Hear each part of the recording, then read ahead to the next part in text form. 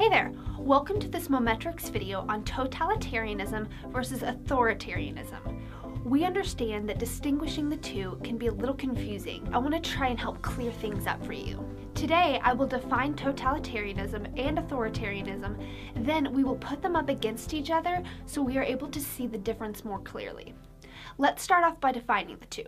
First, authoritarianism. Authoritarianism is marked by submission to authority. It is the opposite of individualism and democracy. In an authoritarian government system, the political power is condensed into one authority figure or figures. Generally, they assume power and are not elected by the people. Their power is unrestrained and they answer to no one. Now, on to totalitarianism. A totalitarian government system is where the one in power or the ones in power see no limitation to their authority and seek to control every aspect of the public and private life in any way possible. So now let's compare the two. What's the difference between totalitarianism and authoritarianism? Okay, so totalitarianism is authoritarianism, and then some. In an authoritarian system, there are a few social and economical institutes that are outside of the government's control. So the authoritarian system wants full political power, but do not go beyond that. The totalitarian rule system, on the other hand, want power over everything. Everything. They seek power beyond governmental rule and begin to intrude into the ideology of everyone under their rule. One of the most familiar examples of a totalitarian rule was Adolf Hitler. He went beyond political rule and sought control over what people believed and even what race he thought that they should be. Another key difference is in the way that they execute their ruling.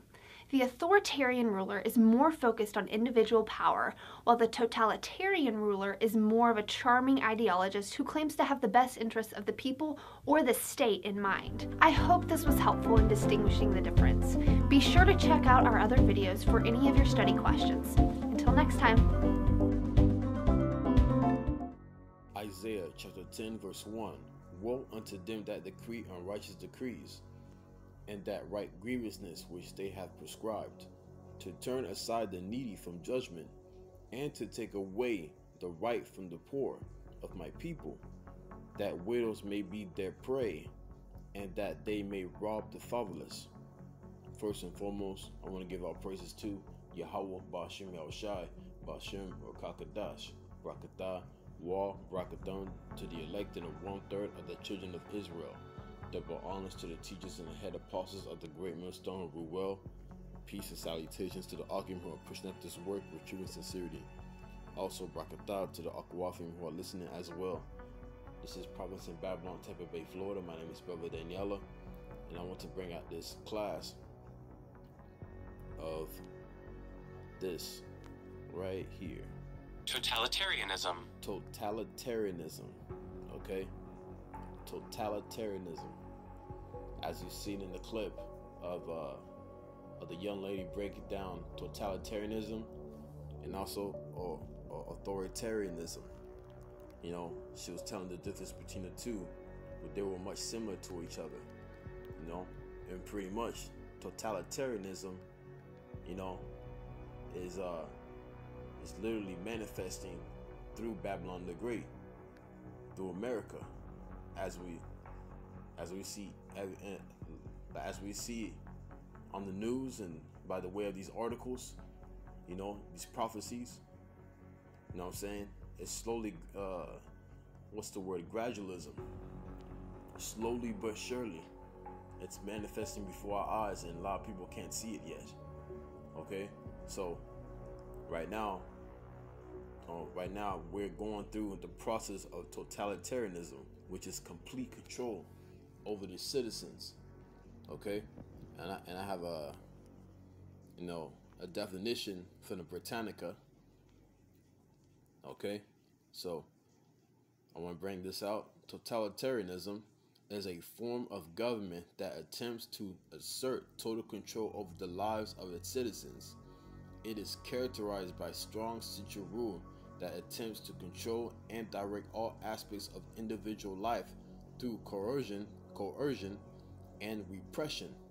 All right, and if you go into the word coercion, all right, it means the practice of persuading someone to do something by using force or threats. Okay, and as we see it now, during this pandemic, they're forcing these vials towards the people, you know, and those who took those vials, okay, those who took it, now they completely, and by the way this broadcasting media, they're demonizing the ones who have not took the vials. So therefore, it's a war between those who took it and those who didn't. History repeats itself, always. So therefore, there's going to be a point to where those who didn't take it are going to be forced to take it. By the way of what? Coercion. Okay? The practice of persuading someone to do something by using force or threats. Coercion. C-O-E-R-C-I-O-N. Coercion. Okay? That is a part of totalitarianism. Okay? These elites, the so-called white man wants to have full control of every single soul here in this world. Not only in the United States, but all over the world. They want complete control. Okay? And I wanted to break down those two words, authoritarianism and totalitarianism. Even though she broke those down, I want to break them down within this class. Okay? So pretty much, make it simple. Totalitarianism is authoritarianism. Authoritarianism wants full political power, okay? Nothing more. Totalitarianism wants power over everything, power beyond government rule, okay? So pretty much, that's what Esau wants. He wants to be on the God seat. He wants full control of every single person here on earth by the way of everyone taking these vials and also receiving the CHIP. All right, the RFID CHIP, okay, or MICO MICROCHIP, okay. He's gonna push that very, very, very hard, but he's not gonna force it onto people, but he's gonna persuade people. He's gonna make it to where he's gonna make draconian laws. All right, and draconian laws was originated from the Athenian laws. Okay, the Athenian laws was originated from Athens, Greece, which is the Grecians. Okay, from the Grecian captivity. All right, so the Grecians made these draconian laws, which was passed on later on, by like by the other Edomite empires, from the Grecian to the Roman and today's new Roman Empire. Okay, the beast system. All right, NATO, EU, and the Roman Empire. That is the beast system, and the image of the beast of the totalitarianism is the New World Order.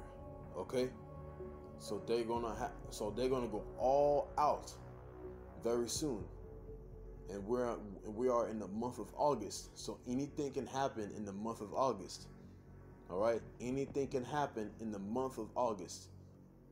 A lot of things supposed to be happening between August and all the way to the winter. Okay, now I believe this winter is going to be a very dark winter this time. Last year it was just a test run, what I'm saying, of Biden mentioning a dark winter, but the dark winter was not applied within that time. But I believe this winter that's coming up, in 2022, it's going to be a very, very dark winter for most people.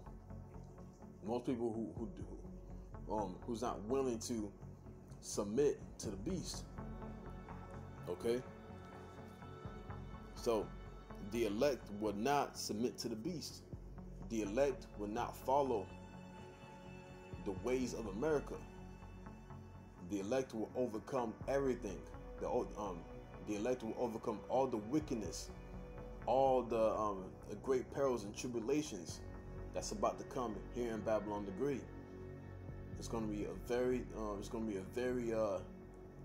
like difficult time. It's going to be a time like never before. According to Jeremiah chapter 30 verse 7, Jacob's trouble.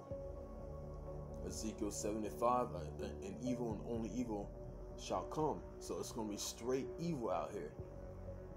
We're going to witness things that's beyond our imagination. And we need YAHAWAH, and we need YAHAWASHI more than ever. It's the greatest time to seek the Lord now. It's the greatest time to repent now and to grow in grace. Okay? Because they finna push on totalitarianism at a very high level this year. Okay? They're gonna force citizens to do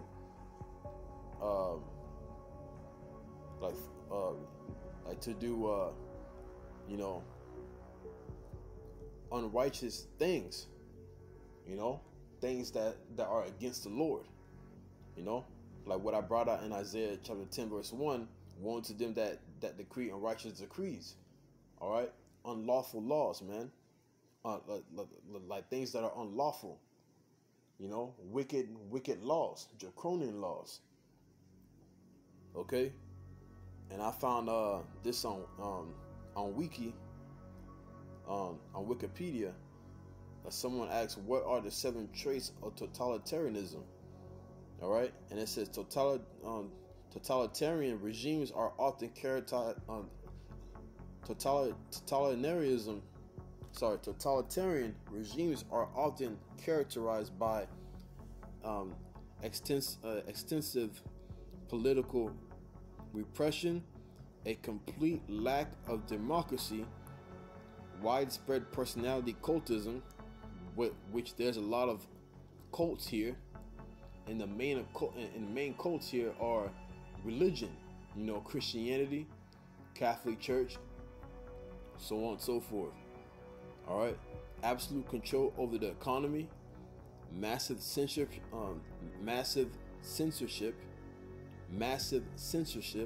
okay, and that's a lot of censorship going on social media. You know, people are exposing, you know, like exposing, you know, like false history, and you know, they found out what the, you know, government's doing and the politics are doing towards the people. You know, what kind of poisons that they put in our food. You know, they're putting massive censorship on the social media, or you know, the platform YouTube, which is very huge on that. There's a lot of censorship on there. The things that you saw before 5-10 years ago is nowhere to be found now because they censored it. Okay, all the things that, you know, that were exposing, you know, Hollywood and, you know, certain elite banking families, you know, celebrities doing all kinds of crazy stuff to the youth. It's nowhere to be found on YouTube. Okay, so you know what I'm saying, that's one of the traits of totalitarianism, is massive censorship. All right, another one is mass surveillance. All right, you know, they have cameras on our, like the cameras on our phones. They watch us through our, like they watch us through the cameras through our phones, laptops. You know, like they hear our conversations through the like the microphone through our phones. You know, cameras in the streets, etc., etc. It's gonna be to a point to where it's gonna be cameras everywhere. It's gonna be drones. You know, and you know, and then and also like the grand finale is when they try to implant you know, the chip within your brain, or within your hand, like to put the cherry on top. So therefore, they want to have complete surveillance, massive censorship, and to have complete control over you and everyone around you. That is not the life that I want to live. No other brothers that want, or no other brothers and sisters want to live. That right there is scary, man. I hate my life right now. Being a slave, going to work, punching in, you know, working extremely hard for crumbs, and then watch those crumbs go to bills. You know, that's not life, man. How much more when they want to have complete control over you? You know, that's not life. I would not want to live that kind of life. I would I would rather just go through the motions. You know what I'm saying? You know, living in the streets, you know, like being a pilgrim, or even being a martyr of this truth, man. It's not worth living that kind of life, man. I'm telling you, that's not life. Don't let like the fear of this system, you know, like don't let fear get you away from salvation. Right now you have a chance of salvation. Don't let these Edomites tell you otherwise. Okay?